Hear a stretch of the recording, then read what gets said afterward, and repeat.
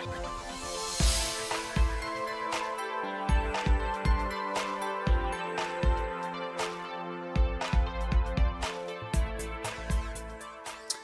welcome to Flooring Models Kit Review Time. Today we've got Eduard's reboxing of the fantastic Trumpeter MiG-23 family of jets. Now, we know technically they're not the best kits out there, but definitely what Eduard are trying to take the best in scale and all the rest of it. So the MiG-23 kit actually isn't a bad one. It's got a few issues and a few fit things and stuff like that. We've looked at detailed in those kit reviews before, but I thought we'd have a look to see exactly what we get in here and what makes these kits so special. And definitely they tend to be my go-to kits because these are going to have all the bits you need in any build, or certainly the stuff that I would use.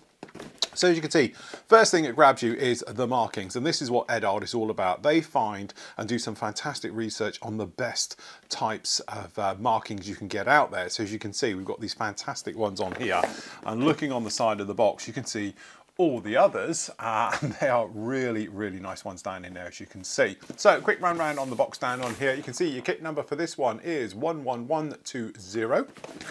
And then down on here, some of the other markings you get. So you actually get a plethora of markings. So without further ado, let's get in here. Now, it weighs a ton. That's because, to be honest, this bit we've seen before, this bit we've seen before, this is what this is all about. So down in here, we've got some resin, which we'll look at in a moment. We've got some colour photo etch, so we've got some harnesses, looks like removed before flight tags, things like that. We've got the colour cockpit set and a little bit for exterior stuff. We've got a mask set, which is die cut.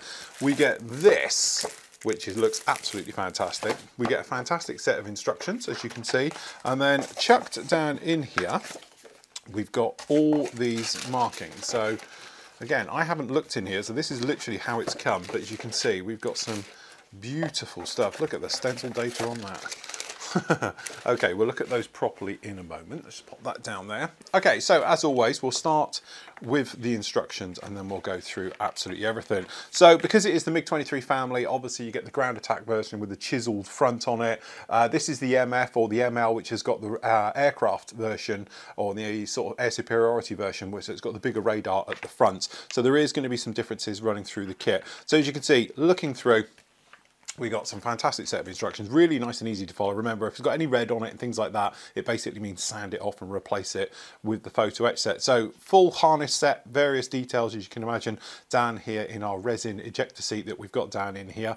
Then obviously we're going to replace all the instruments with the colour photo etch set, which makes it fantastic, and with the sidewalls, and then putting the cockpit area together.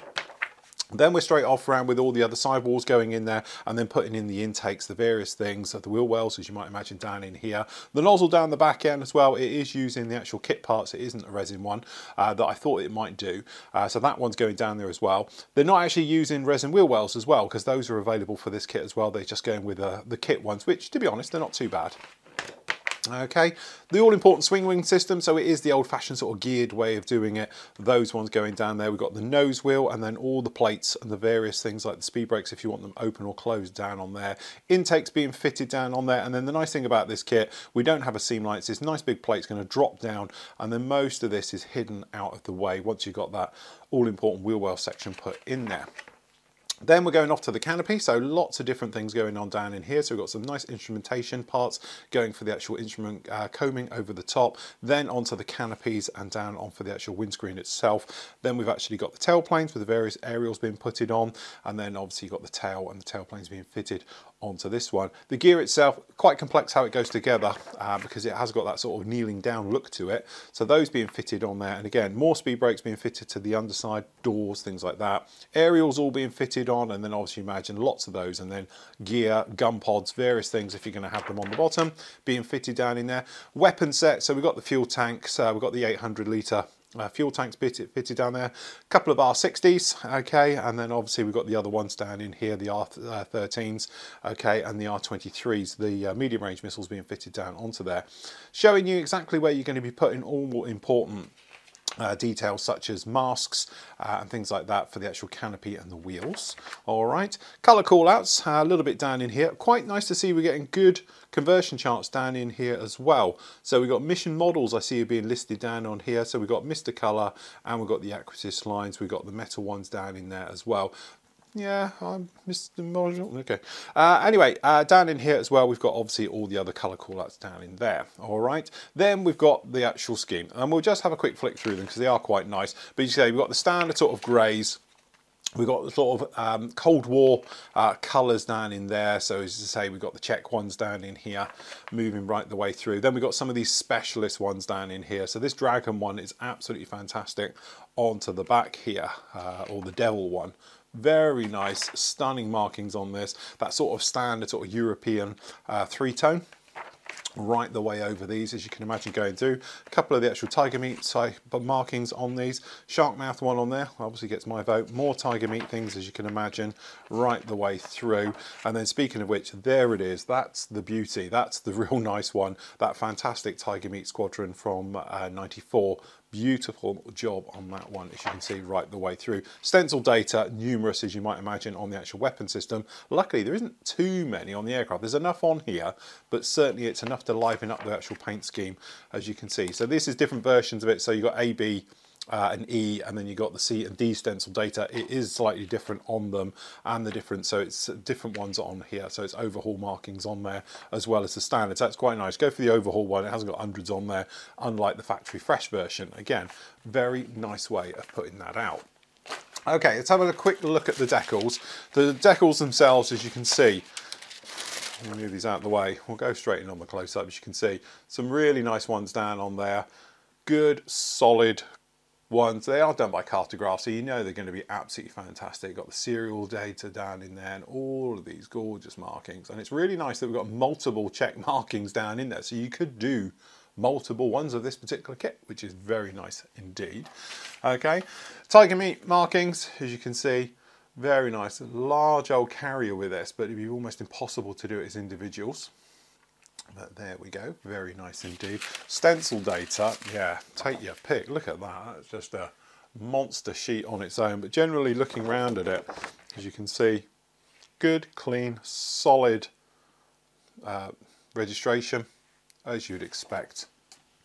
Okay, and there we go. So we also get down in here couple of little bits of resin. So we've seen these during the instructions, so we've got various things in here. There's that seat we were talking about, looking very nice down in there. We've got pylons, as you can see, right the way through. We've actually got the weapons as well. So we've got those medium range missiles and the pylons and the fins that are all going to go with those. We also get down in here, we've got a little bit of colour down on these ones and some rings. We've actually got the harness set for inside the cockpit as well, which is the steel type, very nicely printed and put on. Colour photo etch for the cockpit, again pretty much a must on these, really very nice indeed. And we've got some standard sort of photo etch on the back for usual antennas and various things, as you imagine, some wheel hubs down in there as well. Die cut masks, as I said, really handy to do. You've got those on there just like that. Then we've got down here, now we've already basically been through these, so we'll have another quick look. Okay, the biggest difference is we get this extra sprue down in here like this. Now the reason they put this in, this is Eduard's own sprue added onto the trumpeter kit, okay, because this has got the correct weapons fit, an updated weapon system on it. So it's nice that that's in there and not just the Trumpy generic horrible stuff. Okay, so this is where we dive in amongst the plastic. So this is where they are. So we've got the nozzles just down the back. We've already reviewed this one, and I'll link the original review into this because we have done it some time ago. So we'll have a flash through, but it is all completely recessed details right in here, as you can see on all of these. So we've got the tail system, really nice at all individual bagged, as you can literally see in these. Very nice indeed. And actually, apart from, you know, there's a few perhaps little issues around intakes, things like that on this, generally the aircraft itself is really nice. You can probably see great recessed details down in there right the way through, and all of these multiple parts as it's coming through. Actually, none of it is too bad at all. There's your your fuselage set. I always say that the ground attack version with that chisel nose, it just looks horrible and you can get a replacement for it. This particular version with the round one, the ML, no problem at all. It looks pretty good to me right the way through. But again, very, very nice indeed. We've got the actual intakes, we've got the blowing doors open on those as well, which is a nice touch. The clear parts, to be honest, trust me, they're lovely as well. All right, so no problem with any of those. It's just the standard kit being put amongst it. This is an absolute beauty. So what you've got down in here is this huge book, which we'll just zip down into. Okay. And then we can have a bit of a flick through.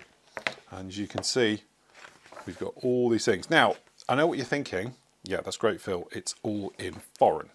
True. Unfortunately, it is. I do believe that online there is a English version, so you can go through, but let's face it, you're in this really for the reference photos, and that is what is absolutely beautiful on this one right the way through. So you've got details of each actual aircraft that is been done as a decal set in here, so you can use this just for the references as you make your way through this one. It is unfortunate that obviously it is in Czech and things like that really, but at the end of the day you can go online, I do believe, and have a look for it. They used to do the second production was always in English, but I do believe that this isn't the case with these. But if you go online, I think you can actually do a bit of a transfer. But you can see beautiful markings and references, as you can see, right the way through on this book, and that's what makes it so very nice. And to say there's that gorgeous tiger meat one from '94, really very, very nice indeed.